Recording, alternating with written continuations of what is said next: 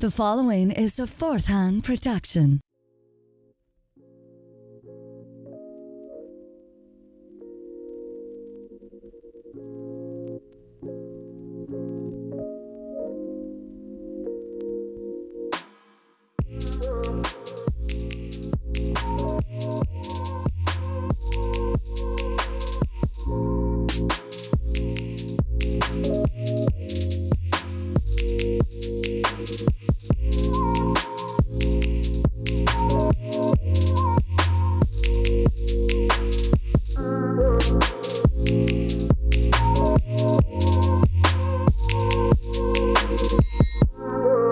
Hello and welcome to another episode of the Juan on Juan podcast. I'm your host Juan. On this episode, we talk to Dr. Michael P. Masters. Michael is a professor of biological anthropology at Montana Tech in Butte, Montana. He received a Ph.D. in anthropology from The Ohio State University in 2009, where he specialized in human evolutionary anatomy, archaeology, and biomedicine. His book, Identified Flying Objects, a Multidisciplinary Scientific Approach to the UFO Phenomenon, challenges readers to consider new possibilities while cultivating conversations about our ever-evolving understanding of time and time travel. Very interesting stuff, and stuff that is way well above my pay grade.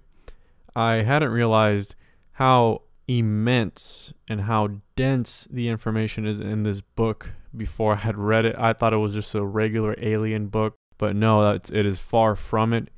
He did a wonderful job in incorporating a lot of different aspects that you wouldn't normally think about when it comes to, first of all, the main theory that we are these aliens, but traveling through time, extratempestrials as he likes to call them, instead of extraterrestrials. And when it comes to time, I hadn't realized how crazy and how complex time really is when you start thinking about all these different theories and all these different paradoxes. And it truly did blow my mind.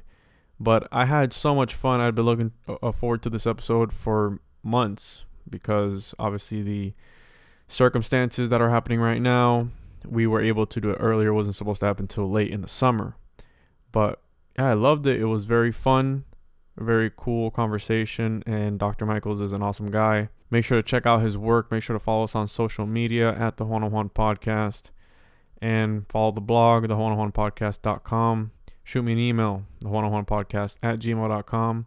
And without further ado, this is Identified Flying Objects, Extratempestrials, and Time Travel with Dr. Michael P. Masters. All right, and we are live. Welcome to the show. Michael, how you doing today?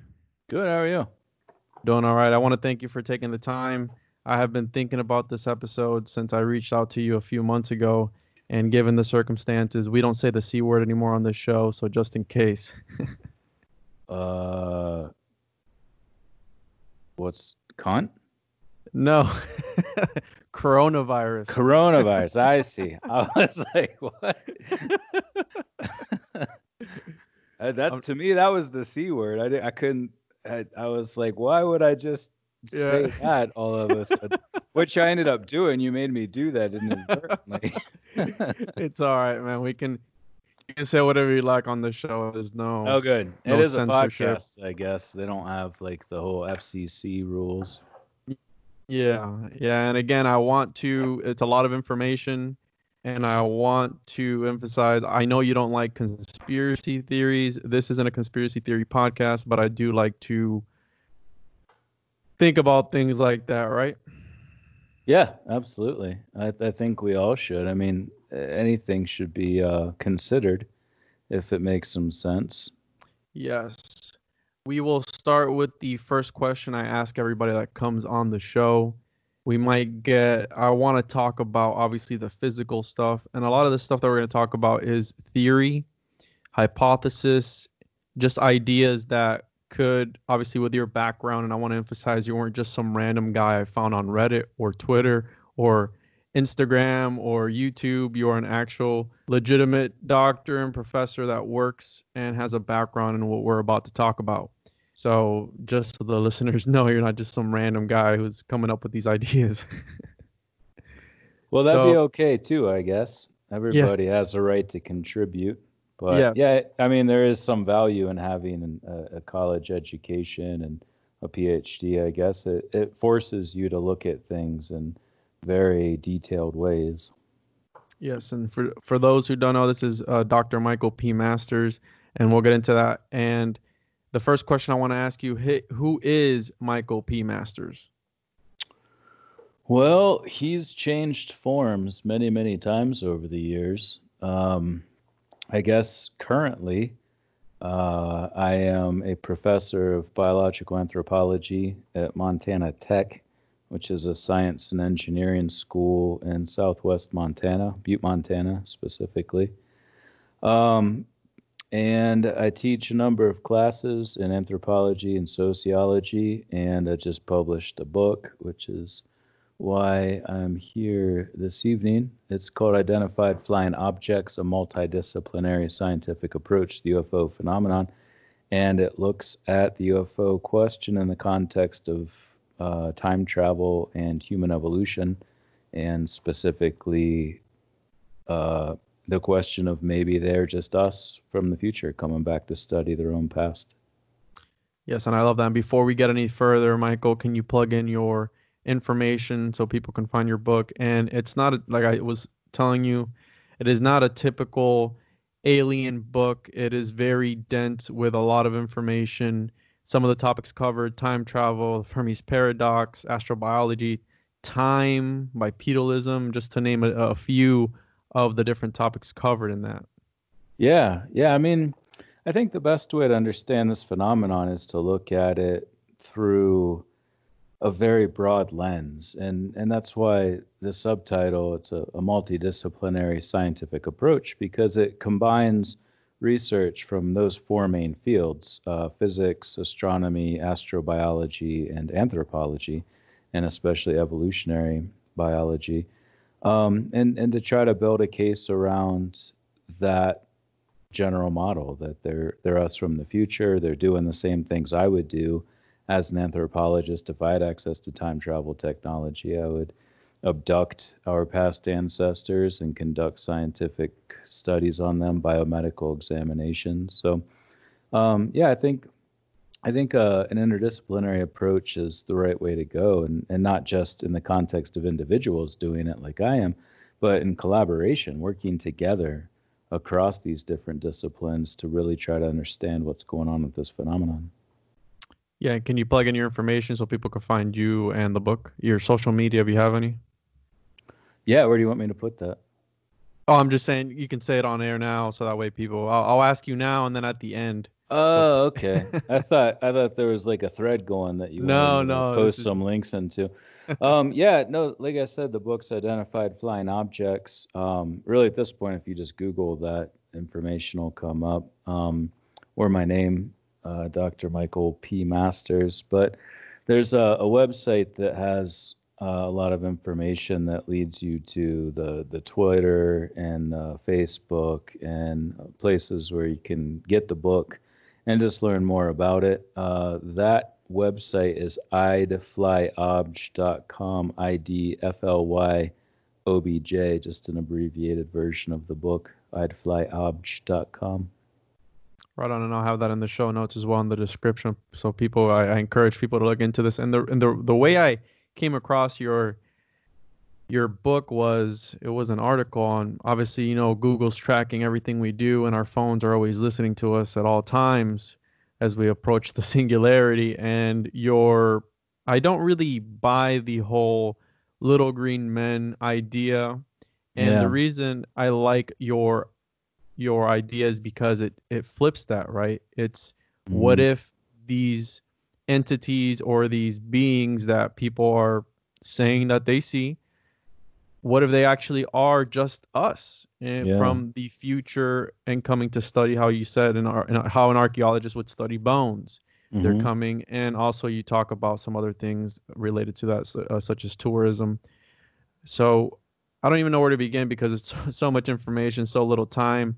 Well, I'm One of always interested to hear how people come across this research. And yeah, if it was that space.com article that came out a couple months ago, one thing I said in there that I think really resonated with a lot of people is we were talking about the Occam's razor approach, the simplest explanation, and the interviewer asked me, well, isn't it more logical that they came from a different planet? And I said, well, we know we're here. We know we're here now. We know we have this long evolutionary history where we've gotten more advanced in our culture and our technology. So the simplest explanation, at least based on what we do know, is that will continue and we will be here. And if you throw in the time travel thing, then why not? Yes, and one of the things in the book, and I don't remember who you quoted it by, but it was be open-minded, but not so much that your brain falls out. Yeah, Carl Sagan. That's a Carl Sagan quote. Carl Sagan, and obviously he has a lot. He does that Cosmos show, doesn't he? He hasn't really done much. He kind of had a disappointing career. It's unfortunate, but yeah, no, he's amazing. He's published so many books, and yeah, Cosmos I think was his original baby back in the 70s. He helped craft the Voyager messages that went out as part of the Voyager 1 and 2 missions. So yeah, he's badass. Yeah, I love space. I have a telescope there behind me. It's covered up though. And I do, amateur astronomy because I love these celestial bodies. And even though I don't buy the whole little green men, like I was saying, I personally, I believe that aliens are interdimensional, and maybe perhaps it's not interdimensional what I'm thinking about or what I perceive to be interdimensional. It might be just time travelers, right? That's why I like this so much because Yeah. Yeah, and I don't separate those. I think they're the same thing. Like if we're talking okay. about interdimensional, we are talking about a time traveling human group from a different timeline. So it basically comes down to this issue, and I talk about this in the book in the context of block time. This idea, which is the dominant worldview among physicists, that everything in the universe, from the very beginning of the Big Bang to the very end moments of matter in this universe, already exists, and you move in and out of those, and everything's self-consistent. The other idea, the many worlds interpretation of quantum mechanics, is that there's different timelines. So that's where interdimensionality comes from. And if that's the case, they're still human. They're still us and able to communicate with us and interbreed with us. They just come from a split in that different timeline. And honestly, even in block time, coming from the future, that is interdimensional. You are jumping across the fourth dimension specifically in order to visit us. So I kind of see those as the same. And as I've told people 100 times, I don't see this as being mutually exclusive with the extraterrestrial hypothesis either, that there still can be that. Yes. And I'm getting a little bit ahead of myself, but can you talk about what got you started writing in this subject? I know in the book, and you've been asked this a bunch of times about your father and his experience with a UFO, but was that what actually got you started in this endeavor to write this book, which I believe it took you, what, 6, 7 years to write? Yeah, 7 years. Yeah, it did. It started when I was 8 years old, and I heard a story that my dad was telling to some friends at our house about his experience with the UFO. It was your standard observing a bright light, and it moved rapidly this way. It came toward them, and then it moved away, and then it shot up into the sky. So it defies explanation based on things that we know of today. And then specifically, he bought Whitley Strieber's book Communion, and on the cover of it is a sort of your archetypal gray alien. And I remember seeing it, and then for whatever reason, just wondered if that could be us in the future. Just they kind of looked humanoid, hominin, as I later came to understand it, and that sort of got me curious about it, and went on to study physics and astronomy, and then to really pursue, with my degree, evolutionary biology in the context of anthropology, biological anthropology specifically, and that's what I do now. Right on. And you talk about confirmation bias in your book. When it came to writing this, how were you able to overcome that, right? Because we always want to believe, we always want the evidence to be aligned with what we believe. And you also mentioned, what was it? The absence of evidence is not evidence of absence, right? Yeah, yeah. And those are both logical fallacies. And one of the ways I did that is I printed out the 10 Commandments of Logic. And I'm actually looking at it now because I put it right next to my desk.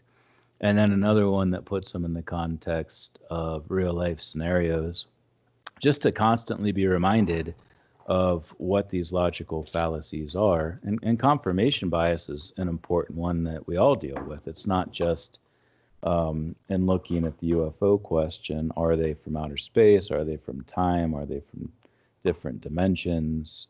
It's something we should all do because it's easy to get stuck in your own head and to start looking at things one way when there's all of these other ways that we should also be considering it. And like you said, the Carl Sagan quote, we should all have an open mind, but not so open our brain falls out. The other way I dealt with confirmation bias was to just talk about this a lot with people. Like I remember back in high school, smoking weed, looking at the stars, talking to my buddies about this idea.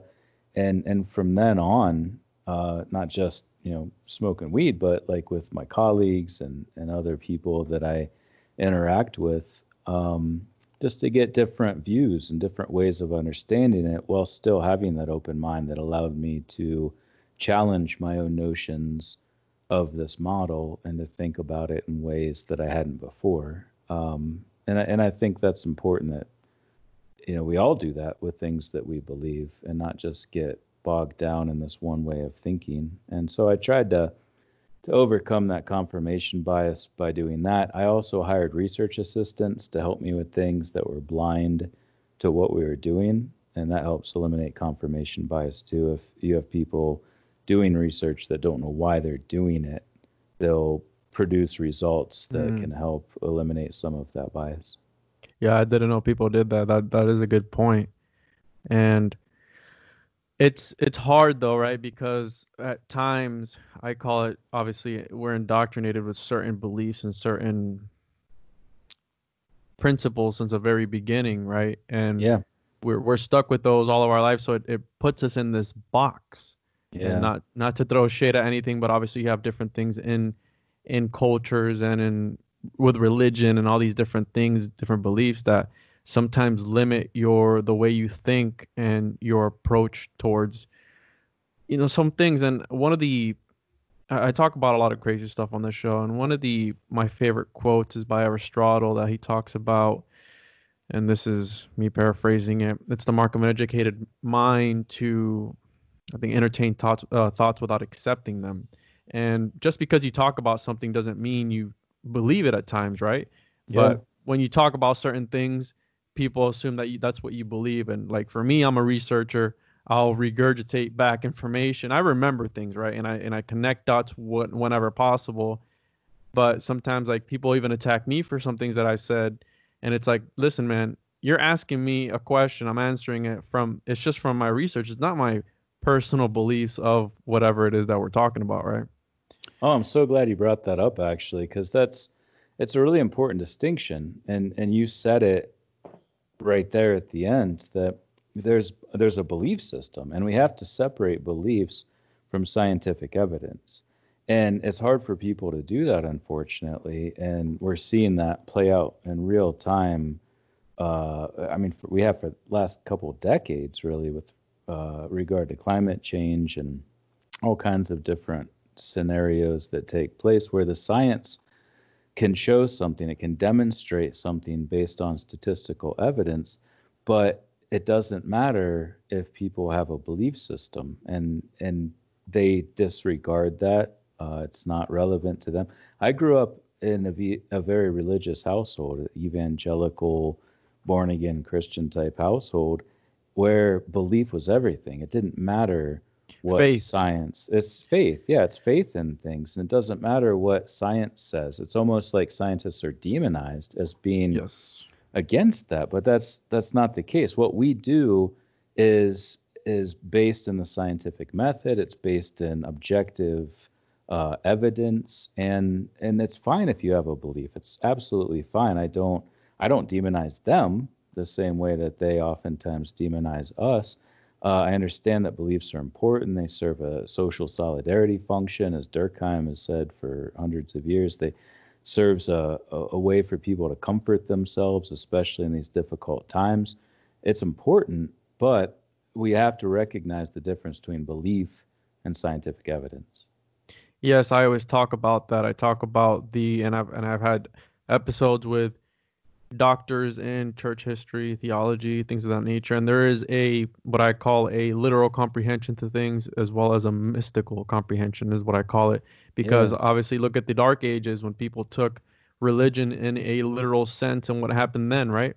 You have this craziness going on on the subject of beliefs and criticism. Did you face any criticism in regards to this piece of work that you did? Because I'm familiar with Egyptology and in that realm, the dogma and the ruthlessness of academia when it comes to changing the way people think about things.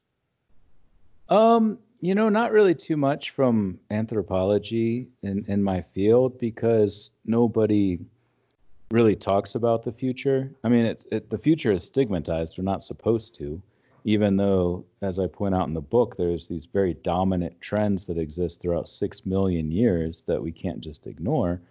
But no, it's mostly been sort of turning a blind eye to this in my field.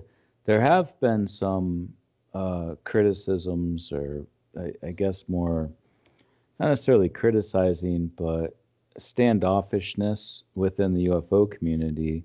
People that really adhere to the extraterrestrial model, that they're from outer space, and some of whom have built careers around this, that want that to be true or need that to be true. And it comes back to confirmation bias, or really even beyond that, building a brand around something, talking something up so much that you have to stick to it.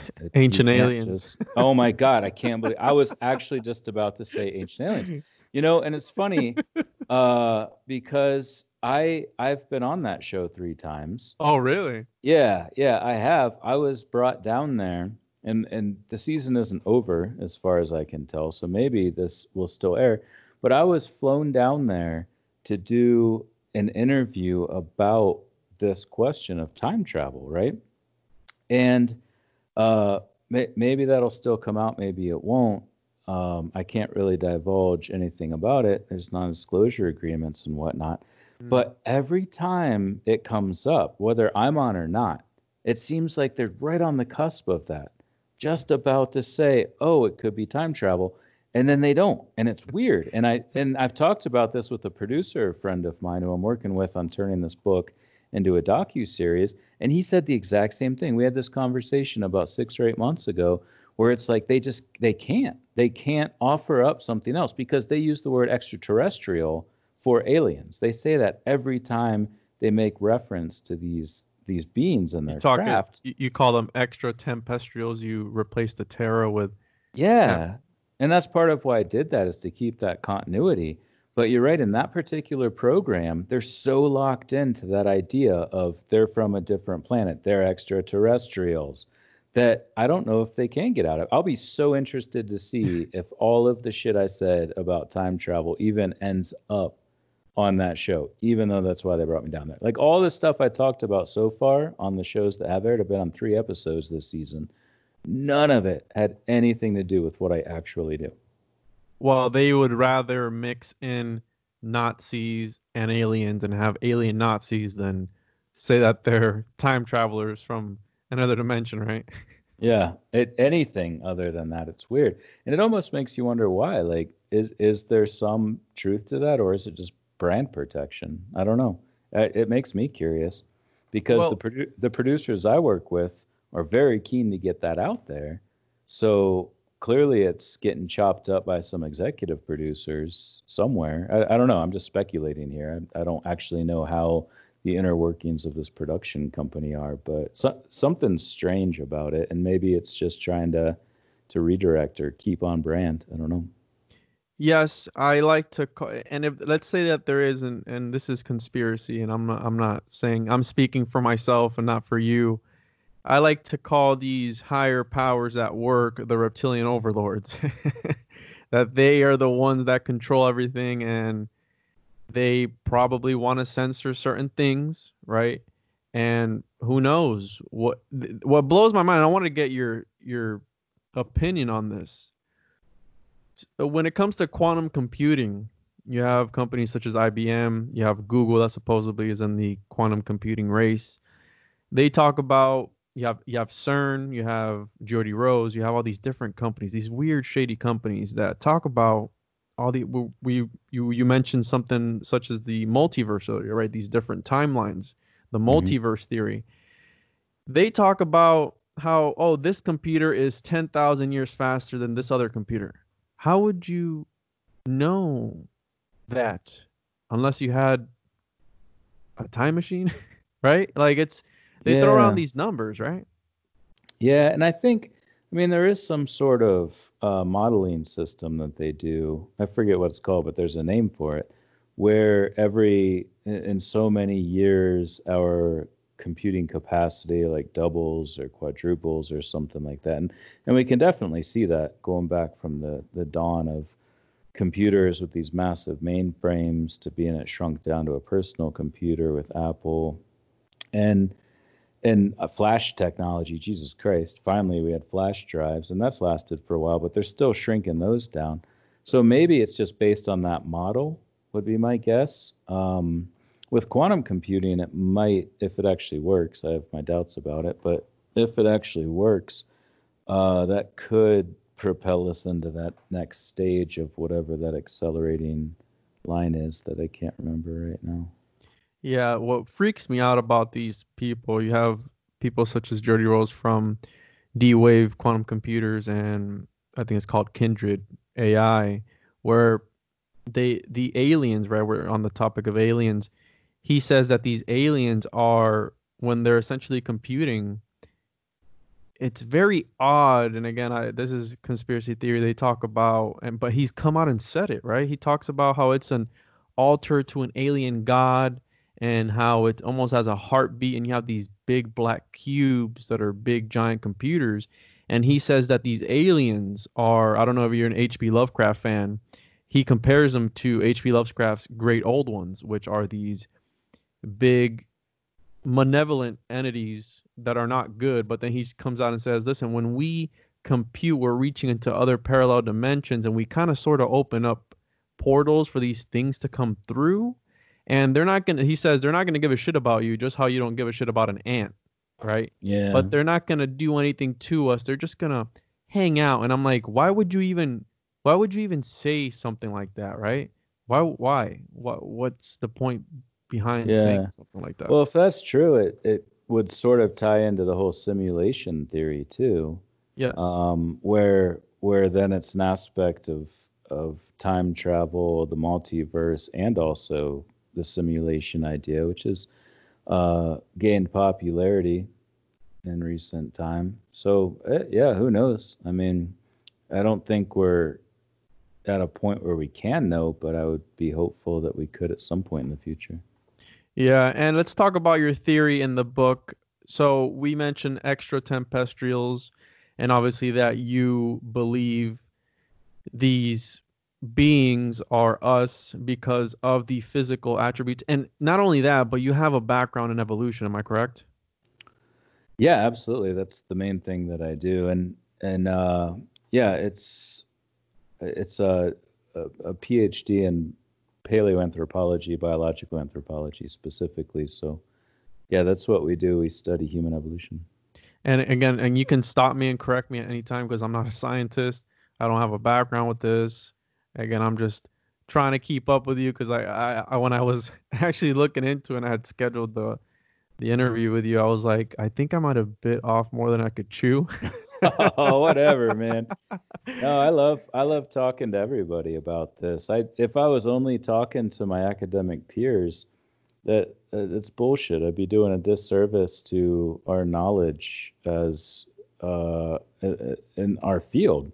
like it's unfortunate too. Like I feel like that's one of the failings of anthropology is that we write all these papers, we present at these conferences, and we think, oh, great, like all of these grad students think I'm awesome, and they follow me around at this conference with 10, 30,000 people.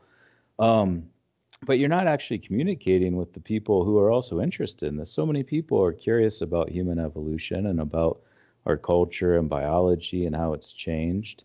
So I've really enjoyed this UFO side of it because I get to talk to people about what we do in this field, but in a way that I hope everybody understands, not just people at the conference who are already doing this and already have PhDs. So if I would say the same thing, if I say something that's overly technical, definitely call me out and let me know, and I'll reword it in the best way I can. So you talk about in the book, and you quoted this, you also quoted Marcelo Gleiser, Yeah. and he says if aliens were going to destroy human civilization, they would have done it by now. Because when you think of aliens and you think of extraterrestrials, you think of these little green men with advanced technology from another planet who are going to come down and destroy humanity, right? Yeah. So, and you go and say, and it's one of my favorite quotes in the book, because aliens are not going to kill us all, right? They would have to be advanced enough to even find us, because another thing is the sheer vast size of the entire space. It's so mind-boggling to me. But you said this could be the equivalent to riding a bike all the way to Pluto to smash a fly and steal a tater tot from someone. That was my favorite quote in the book. There was so much more of that in the book too, and then my editors made me take it out. I was like, "Come on, man! It's fun. It's fun."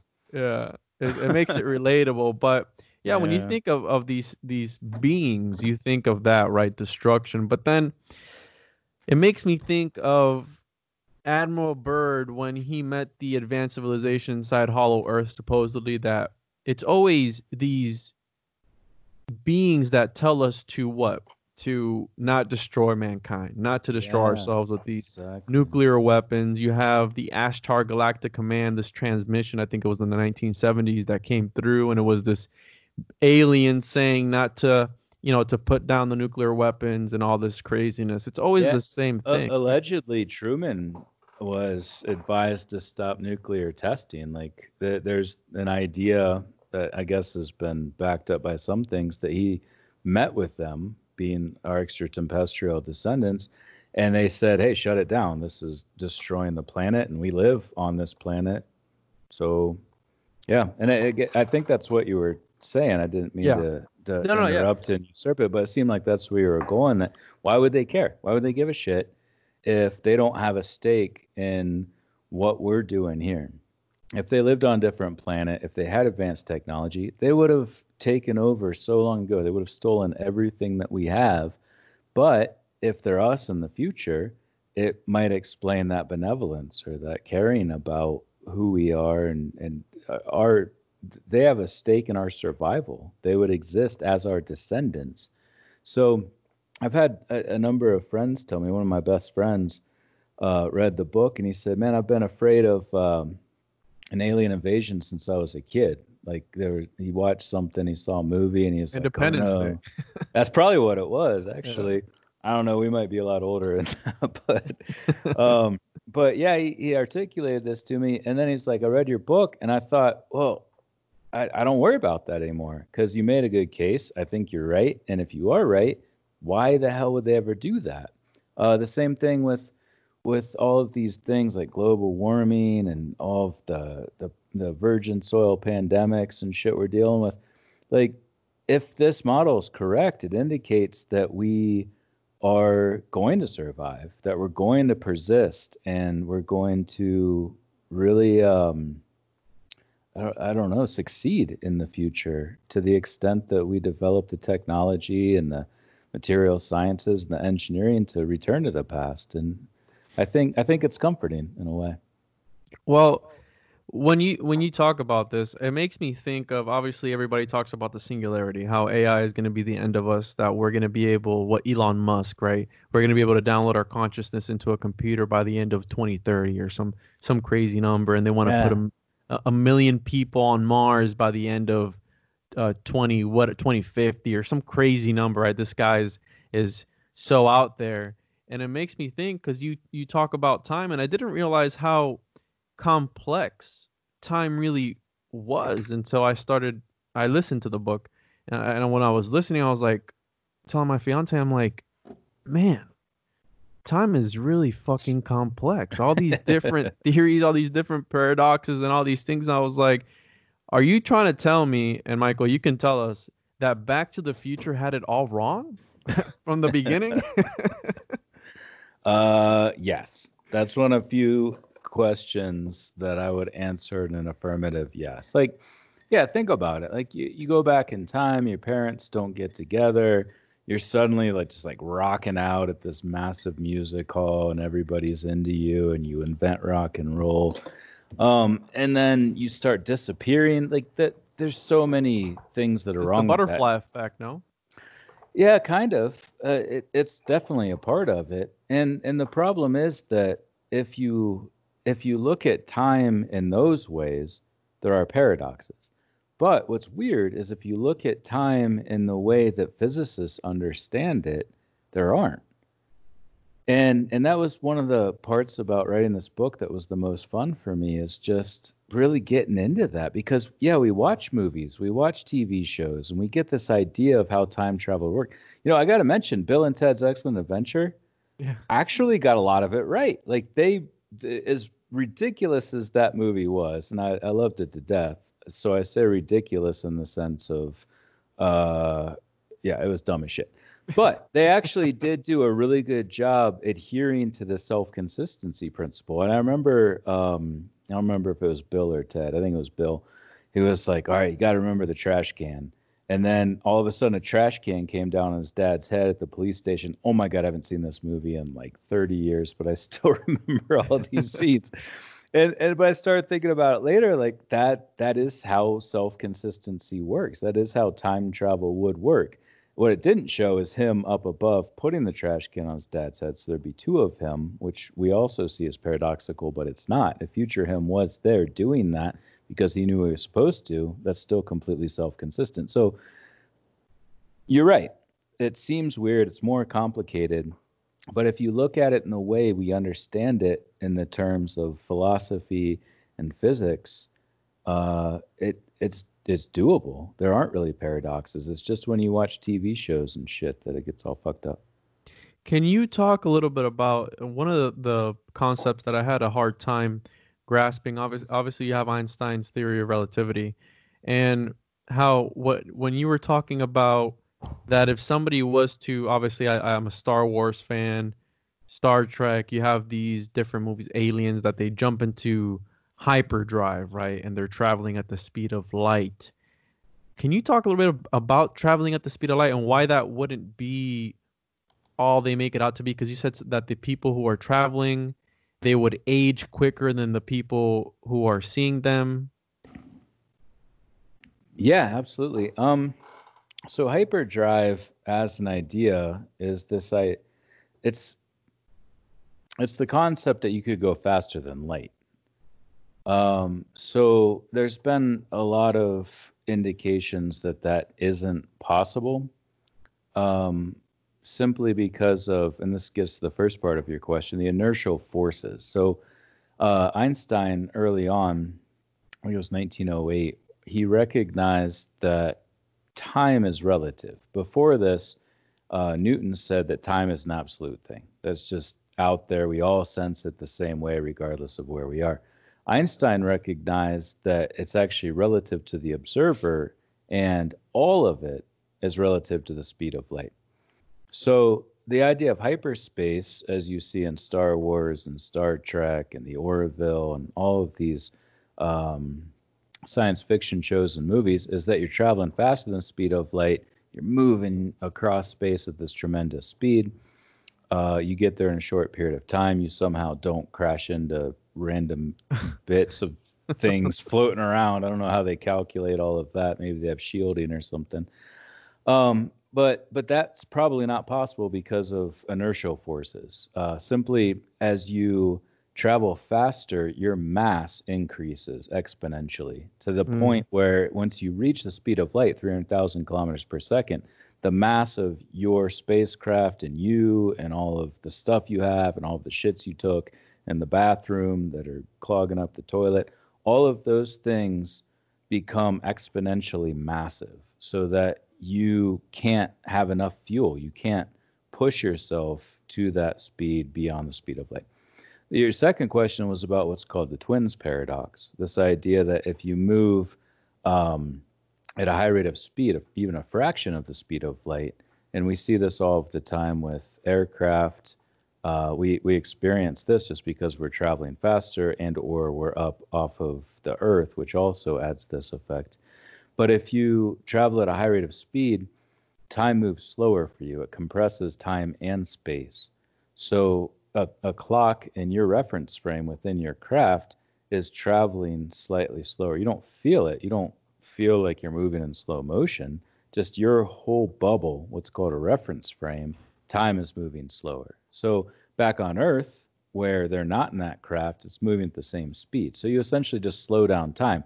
And they call it the twins paradox because you get back to Earth, you meet your identical twin, and they're suddenly 5, 10, 100 years older, depending on how long you were gone or how fast you were moving. And that's just an aspect of Einstein's theory of special relativity. So it's that time and space are relative in your particular reference frame. Yeah, and he talks about how Earth spinning, it wraps time around itself. Yeah, I know, that's wild. And the gravity of Earth and also its rotation have an effect. It's something we can measure, and we have. There's been a lot of really interesting studies that have demonstrated it. Yeah, and on that same subject is why you think, and on the subject of time travel, why you think that these crafts are actual time machines themselves. That's why we have that disc shape, and it might be spinning or have some certain technology that it causes it for them to be able to travel through time or through different dimensions. And you also talk about the light, that you have to point the light in the direction of the time you want to go. Kind of. So that part is in relation to light cones. And if you think of an ice cream cone, at the very base of it, at the bottom of the ice cream cone is, say that moment you shine a flashlight, you turn on the flashlight. So light is radiating out from that point. And because, as I just mentioned, light is sort of the speed limit of the universe, nothing can go faster than that. That creates that cone where only things within that can be physical reality, because nothing can come outside of that cone. So it creates a barrier, essentially, to what could happen within the physical universe. So the way in which we would return to the past is to tip that light cone over, where you're still moving forward. Everything within the laws of physics is still completely acceptable, except if that light cone's turned over, if you flip it upside down, your ice cream's going to fall out, unfortunately, in this hypothetical scenario. But now you can move into the past. It just reorients it downward toward the past. And that happens because of some solutions to Einstein's field equations. He published his general theory of relativity in 1915. What we were talking about earlier with the twins paradox, traveling at a high rate of speed relative to others on Earth, that was a special theory of relativity. And then his general theory of relativity showed us that time dilation can happen next to a massive body, like we were talking about with Earth, how Earth creates that same effect. But it also, he published 10 field equations, and a solution only 3 years later with Lenz and Thüring showed that the rotation of a massive body could reorient those light cones, that ice cream cone of time, toward the past. And then a number of others I mentioned in the book, Van Stockham, Gödel, Tipler, as prominent examples, all demonstrated the same thing. That if you have a massive energetic body rotating, it can create that time dilation effect to reorient those light cones. And yeah, I mentioned that in the book because that's what these UFOs are. Is they're large, highly energetic, rotating disks in the same way that all of these people have been describing since 1915 when Einstein published that. So I think if we look at that objectively in the context of this UFO phenomenon, we can see some pretty interesting correlates there. Yeah, and it makes me think of the movie Avengers Endgame when he figures out time travel, where he's like, run simulation, and then out of nowhere it's like success. He's like, oh my God, I figured out time travel. Have you seen that movie? I haven't seen that one, no. Yeah, it's really wild, but they were trying to do different experiments of trying to travel through time to stop Thanos, and in some of the scenes they would, instead of traveling through time, time would travel through them. So they would like appear as a baby or appear really old, and it's because they were doing it all wrong. That's awesome. That's hilarious. I've never seen that twist on it. One of my favorites, I mentioned Bill and Ted's Excellent Adventure for whatever fucking reason. But a really good one is Dark. It's a show out of Germany called Dark. And it really nails the whole self-consistency thing. And I think I've seen that. Have you? Is it on Netflix? Yeah, it's dubbed over in English. Yeah, I didn't get into it, but I started watching it. I did. Into it, dude. You will love it. It's really, really good. And you get past the dubbing thing after like 5 minutes. It starts, and you're like, oh, their mouths are weird, and then you completely forget that that's even happening. But in the context of what we're talking about in the show, that self-consistency thing, they nail it, and it's really good. It's really entertaining too, even beyond that. It's a damn good show. Yeah, I don't know if you've seen the show The Expanse. Yeah, love it. Love that show. Love that show. I binge watched the entire second season in like 2 days. Yeah, and do you know the story behind that show? I don't think so. That Jeff Bezos was a big fan, and when they canceled the show, he bought the rights to the show and. That's how it ended up on Amazon. That makes sense. Somebody should do that with Firefly. There's a huge cult following of Firefly. Never heard of that. Somebody needs to buy that too. It's a space travel show. It's sci-fi like all these other ones. But no, I love The Expanse, and I thought they did a good job keeping it going too. Yeah. I wonder if Bezos was like an executive producer, or he just kind of left it alone but kept them going. If I had that much money, I would just be like, hey, how much do you need? Just make it happen. Don't tell me anything. I'm just going to watch it. Yeah, I think I would too. I wouldn't want to know. I wouldn't want to try to micromanage it or mess up the good thing they have going. So it's coming back for a third season then too? I think it's already, they came out with a new season not too long ago, a couple months ago. What? Yeah. Seriously? Yeah. Oh, I started watching it. Yeah, they came out with a new season not too long ago. I think it was season. Let me double check here. The Expanse. It's got 4 seasons, so they came out with the 4th season not too long ago. Oh man! All right, I've watched all of them. I just thought we were on season 3 for some reason. No, there's season 4 now. You can watch. It's probably because I watched season 4 in 2 days that it didn't even seem like I watched the whole season. It's just like, what? That happened? Wasn't it just one episode? So the whole time travel thing, which I think I forgot what the show was about, but they go through like a wormhole, and I don't know. You talk about black holes, about time through a black hole. Am I correct? Yeah, a little bit. Mostly in the context of space travel, but interstellar travel. Yeah, it would also make you travel through time. There's no way around that. Yeah, so the whole time travel, you throw, obviously they are time machines, the actual discs themselves. That's why they're circular in shape and all this craziness.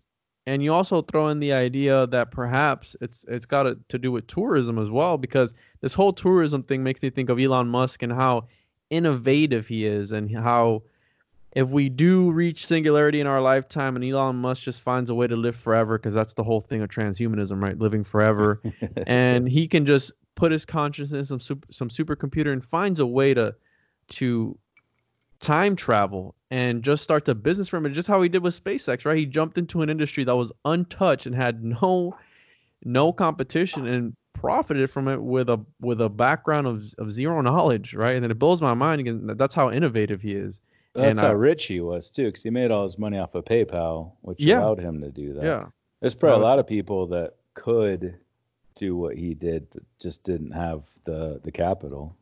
Yeah, and obviously he funded Tesla, SpaceX, and I live Mm-hmm. in Florida, so I've been to Kennedy Space Center and I've seen where they launched the shuttles from. But yeah, you talk about that, about how it could be tourism, and it would make sense, right? If you could pick any point in time, where would you go? And where would you go, Michael, if you could pick any point in time anywhere? Where would you go? I mean, there's a lot of places in human prehistory and hominin evolution that I study, that I've studied the fossils and the stone tools, that I would love to just sit down and watch, that I would love to be there and see what they're doing, and really get to know their culture, and study their physical form, their physiology in great detail. But there's also a ton of points in history too. I think it's hard to pick one in particular that I would just I don't know. I guess it'd be fun to live in some too, just have them drop me off and hang out there for a while. I So don't you know. come out in an ancient painting, it's like, oh, there's Michael, right, hanging out Yeah. with. Yeah, you show up, and you see yourself if they do pick you back up to go home, you see yourself in the Mona Lisa or something, just wearing a weird hat, and obviously being a dude, because I think she was a woman in that. But yeah, there's a lot of places that I would go, a lot of times I would go. We do that all the time. We confuse time and space, even conversationally. We talk about a time that was as a place. And I just did it. I wrote a freaking book about it, and I just did Oh it yeah. too. But there's a lot of different times I would go, and I think it's hard to pick one. With that said, Michael, do you believe, because obviously you have the observer effect, do you believe that if we travel back in time, if we ever find the way to do it, there would be no effect then, right? If there's the observer effect, there would be, if you would just travel in time, it already happened, right? Because you said that Yeah, yeah, time is just eternal and it's already happened, right? The whole yeah. multiverse and everything's already happened. Well, I mean, there is an effect. It's just that effect had already played out prior to you being there, before you even left to go back there. That's that self-consistency aspect of it. Um, where if you go back and do things in the past, it doesn't disrupt it. It's non-disruptive. You just are doing what you always already have done. Yeah. And you're just kind of fulfilling that thing that was a part of the past that leads up to whatever future you already existed in. Yeah. And And that's not my idea. That's what physicists agree on as being the way in which that intrusion into the past would work. the reason I ask is because of all these movies, I've been indoctrinated to believe that, right? Yeah, exactly. Then that's where that whole butterfly effect comes from. That you do something, it changes everything. Or the Then Mandela effect. yeah, yeah, and that's more in the lines of the many worlds interpretation Yeah. that I mentioned earlier, in the realm of quantum mechanics, where there's different timelines, and that we get a sense of these other timelines, or some people claim to have experiences that make them feel like they were in that timeline, but they're more anchored in this one. And we don't know that the answer to that question now, and we won't until we have a comprehensive theory of gravity and quantum mechanics. Yeah. And it's all very interesting. It blows my mind, right? It's also, it makes me think of Rick and Morty when he travels through dimensions and there's a bunch of them, and it's all crazy. Um, with your background in evolution, the other part of your theory as well is that you believe that we'll eventually reach what we consider the typical alien gray, because one, they're so similar to us, they have the same features. And can you talk? I really like your talk on how the evolution of the Homo sapiens sapien, as we know it today, with the increasing of the size in brain and the decreasing in the size of the face. What do you call it? Gobulation? I forgot the name of it. Yeah, globular neurocranium. Yeah, can you talk a little bit about that? Because that's also very interesting. Well, the main trends in human evolution since we stood upright, since we started walking bipedally, as we say it. Bipedalism, locomotion, Yeah, right, isn't it? yeah, bipedal locomotion, exactly. So most primates, who are our closest living relatives, and we share a common ancestor with them going back about 62 to 65 million years ago, um, are quadrupedal. We walk like dogs or horses or any other land mammal. But we stood upright beginning about 6 million years ago. And as we stood up, for whatever reason, and there's a lot of good ideas about why that happened, our heads had to rotate down so that we could see where we were going. And as our heads rotated down, that created a lot of changes in our skull, one of which was just an expansion of the brain case.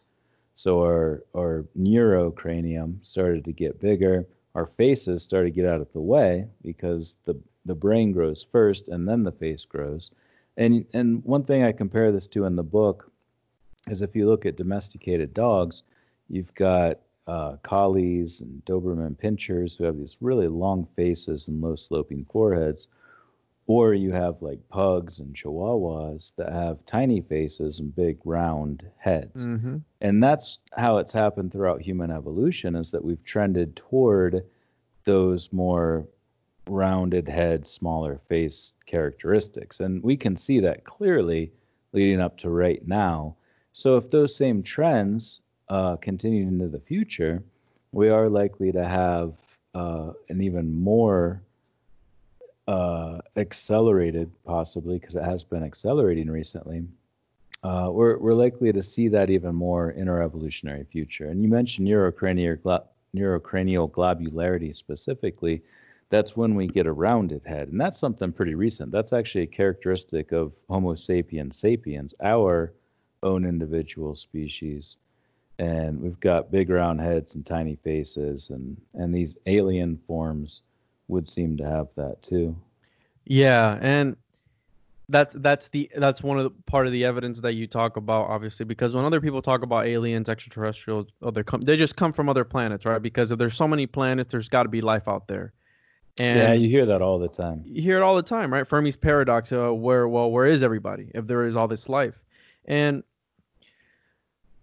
you talk about that, and another thing that really blew my mind, and a remarkably interesting idea that you talked about in your book, is that if there was other extraterrestrial life, so let's throw that out there, that they're not what we would think of them to be, right? We think of these bipedal creatures that you bring up the comparison of that maybe because of the different gravity levels on different planets and the masses of different planets, that other life forms, perhaps they wouldn't even be bipedal, because bipedal locomotion, it wreaks pretty much havoc on our body, right? We're one of the species with the most issues with joints and things of that nature. Is that correct? Yeah, it is indeed. It's called the perils of bipedalism. In fact, an anthropologist by the name of Bruce Latimer, who used to be the head of the Cleveland Museum of Natural History in Ohio, he wrote this paper and demonstrated all of these different ways in which standing upright fucked us. Like it gave us knee problems and back problems and hemorrhoids and varicose veins. We can choke. We're one of the only mammals that can choke and die from getting something stuck. And yeah, because no other mammal has this configuration. As our heads rotated down, it created this 90-degree angle in our larynx. Because primates look straight up, right? If you stand them up, they look straight up. That's what you talk about. Yeah, exactly. I mean, most walk like every other mammal. So there's all these things that we struggle with. Fainting is another one. It's hard to pump blood back up to our brains because our heart is below our brains. But if you think about other mammals, their heart's more or less in line with their brains. Their brains are much smaller. Ours both require a lot of blood and oxygen, but also for it to be pushed up there. So yeah, and if we have these problems on a planet with 9.8 meters per second squared gravity on other planets, and most of which, only 2.2% of planets outside of Earth that they've found as part of the Kepler mission and all of the Arecibo studies they've done, only 2.2% are smaller or the same size as Earth. So that means most are not just bigger, but much bigger than our planet. And to think with all of the problems that we have here, that bipedalism could arise there, and that these bipedal aliens could come here from those planets, just doesn't really make sense. Yeah, because you said that they might not even be bipedal. They might not even move, right? You said that they might develop tentacles or something to grab onto things because it's just so it wreaks havoc on our bodies just to get up, and that constant battle between gravity. And very interesting stuff, and I love all of this. And I wanted to get your opinion. Obviously, you're a scholar, and you talk about the origins of the Homo sapien, and obviously they talk about that we're X amount of years old. And obviously, to me, I believe that time is a human construct. You have Scaliger chronology, which is the AD and BC system of time that we know that we know of time as we know it today. What do you think about all these numbers that we essentially made up, right? Like, how can you say that the universe is 13.8 billion years old? How, like, obviously you study evolution. How do you deal with something like that, right? Like how, and I know you've talked about that missing link, right? People want to, oh, we're missing something. Well, maybe we're not, right? Because that confirmation bias, you want all the evidence to point towards what you want to believe. And I've been guilty of this because I talk about ancient civilizations. I talk about the Anunnaki theory of the whole, how our brain expanded so exponentially in 7,000 years ago or something like that, that they say that the modern civilization was established. And they have all these crazy how aliens genetically modified us, and they, boom, we were able to do the things we were able to do, right? I haven't really looked into that theory much. What we did develop agriculture about 10 to 12,000 years ago, and that definitely ushered in a new period of human evolution, but there's really no evidence that came from any sort of star people or a different civilization or anything like that. I mean, it's possible. Anything's possible, but again, it comes down to belief and evidence. We have to look at what we actually have versus what we think could be. And we can come up with any sort of ideas about what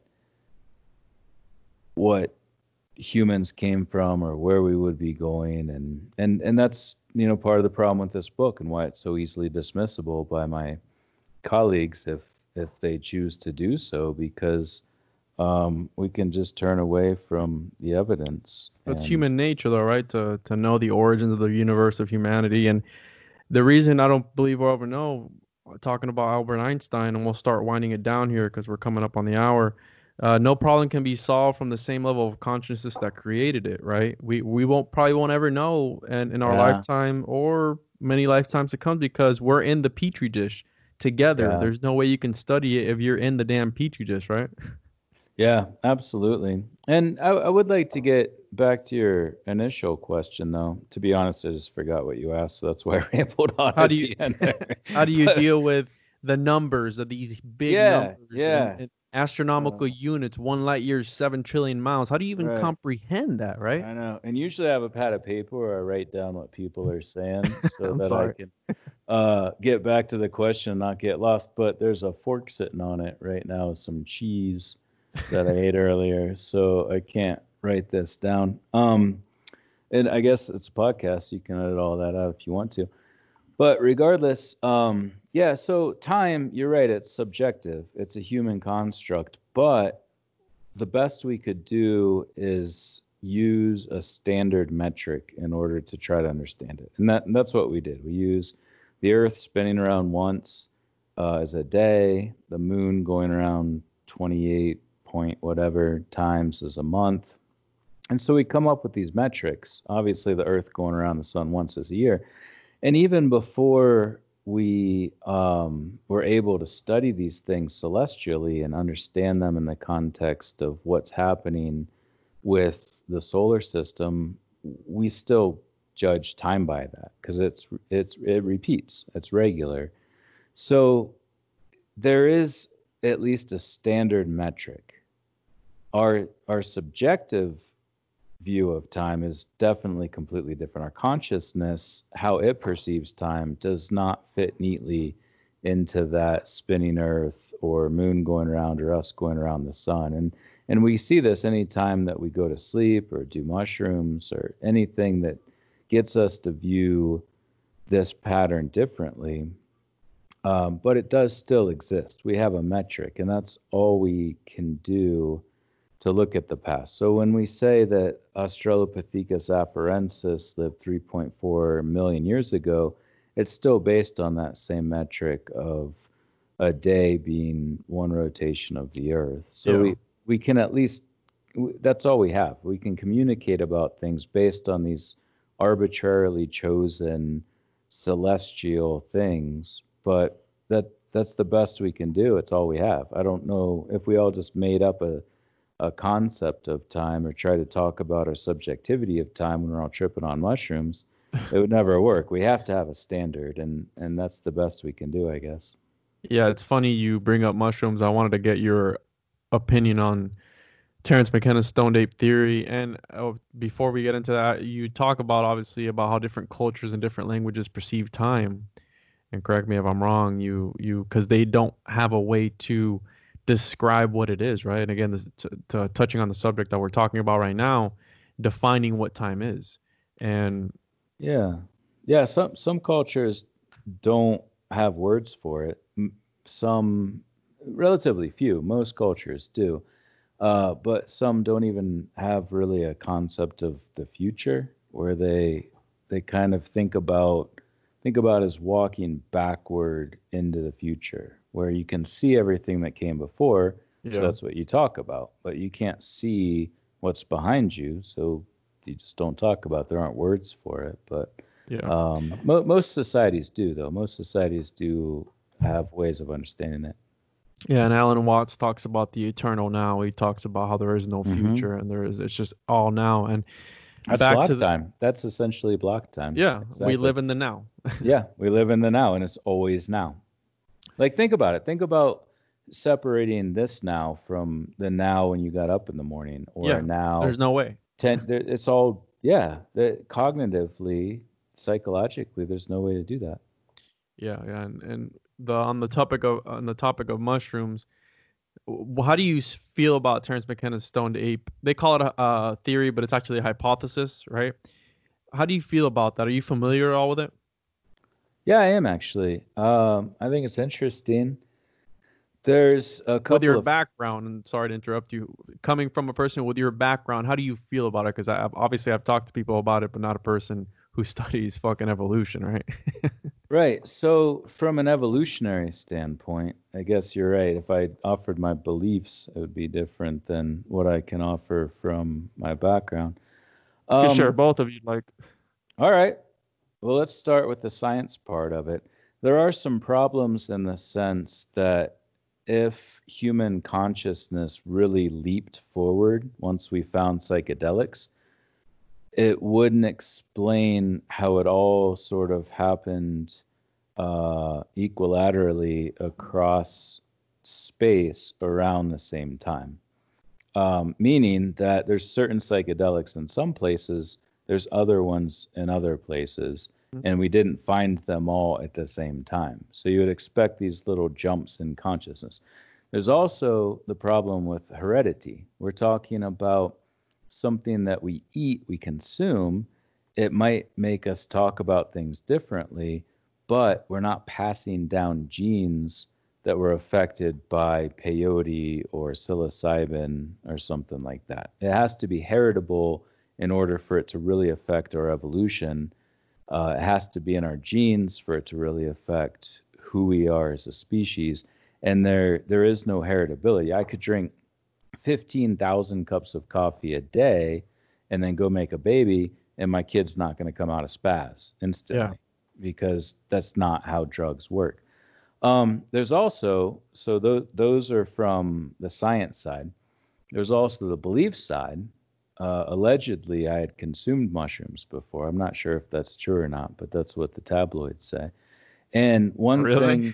one thing that I allegedly remember from that situation is that you can't take things back with you very easily. You can have the most mind-bending experience, but you can't necessarily always remember those the next morning when you wake up. You can't say, "Oh man, I met God and we talked about this and that and we had such a great conversation. I'm going to write all this into a book."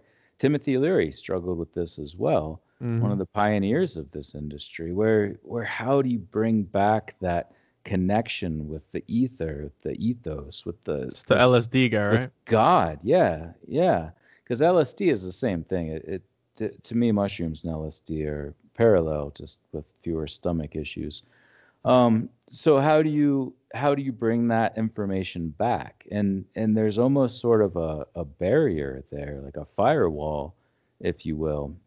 So if that's the case in human history, if we were eating these psychedelics, not just mushrooms, but many of the other hundreds of kinds of psychedelics, how would it interject itself into our consciousness in a way that we could take it with us, both individually and also in a heritability context, where it could be passed down to our offspring? To me, that doesn't really make sense. Yeah, yeah, and I can see where you're coming from, but the reason the way they talk about it is that it made a leap. Their creativeness, their art became much more vibrant, and I say I'd also mushrooms. like to point out, yeah, I'd also like to point out a correlation though, that same time when all of those things made a leap was when we developed agriculture.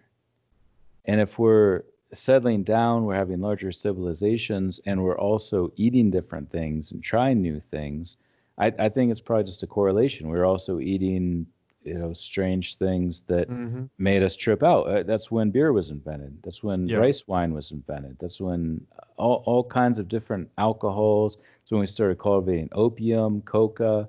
It's when drugs came about. And that's when we saw this leap. But it wasn't because of them. It was probably I just a got you. correlate.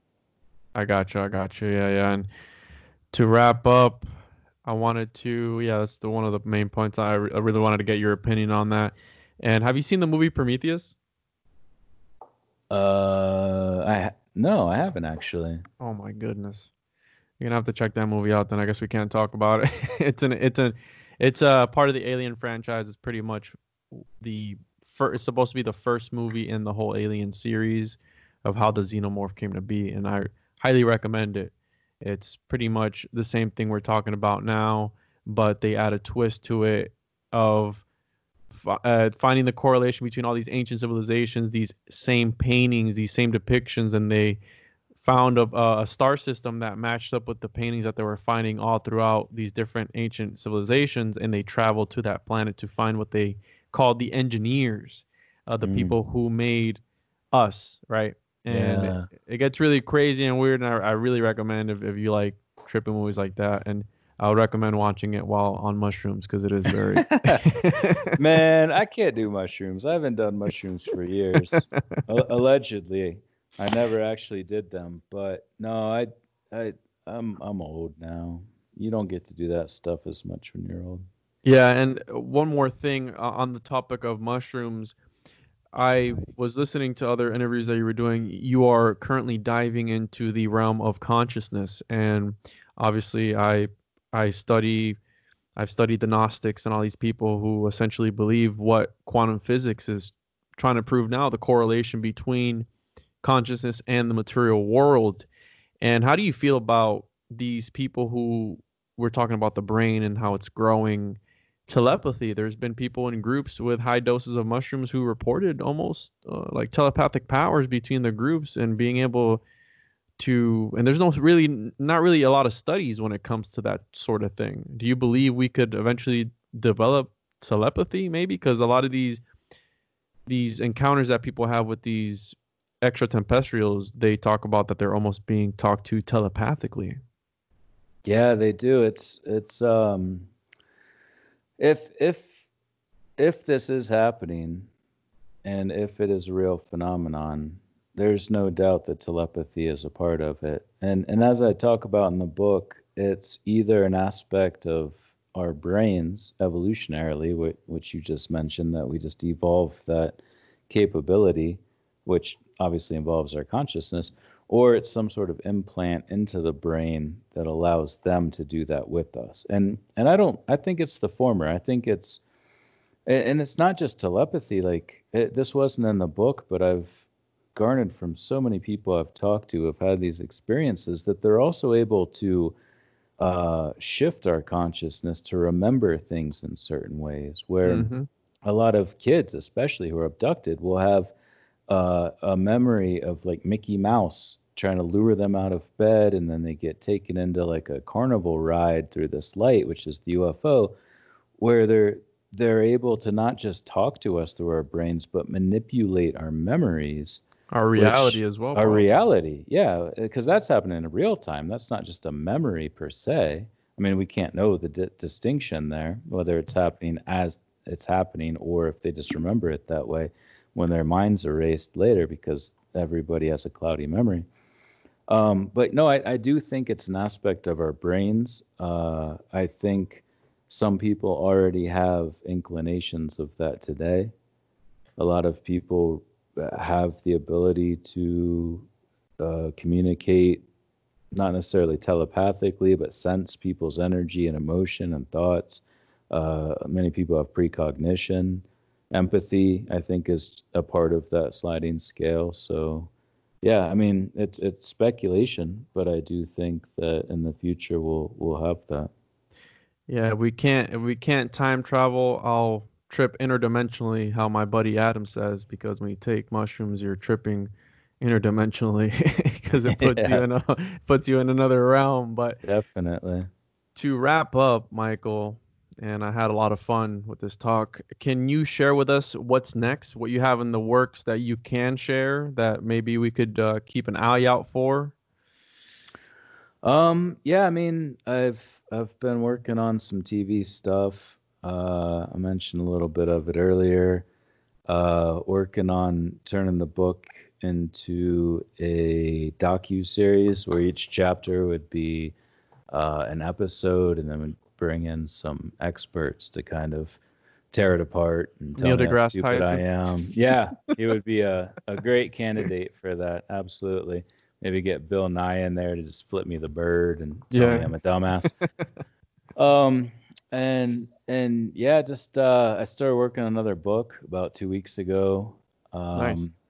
And it'll be different than this one, but I think still a continuation in some way. I don't really know yet how to describe that.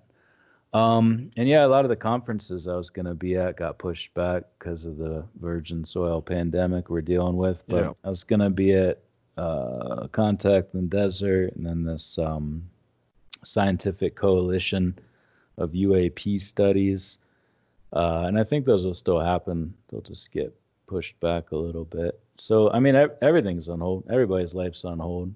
Yeah. I guess with a podcast, we could actually pretend like it's all better. We could just start saying, well, yes, this will happen tomorrow. And whenever this comes out, just create our own scenario. Yeah. Seems dangerous, though, since none of us know what's going to happen. Yeah, that's a scary thing, right? But hey, if we're being visited, that means we pulled through, and we did it. We did it. Yeah, we survived. But I want to thank you again, and hopefully when that does come out with that new book, I'll check it out, and perhaps we can do an episode then about that new book. Yeah, sounds great. One more time for the listeners, where can they find your work? And again, it'll be in the description, but just so they can hear it, your website, and so they can find your book and buy it. Yeah, sure. It's idflyobj.com, idflyobj.com.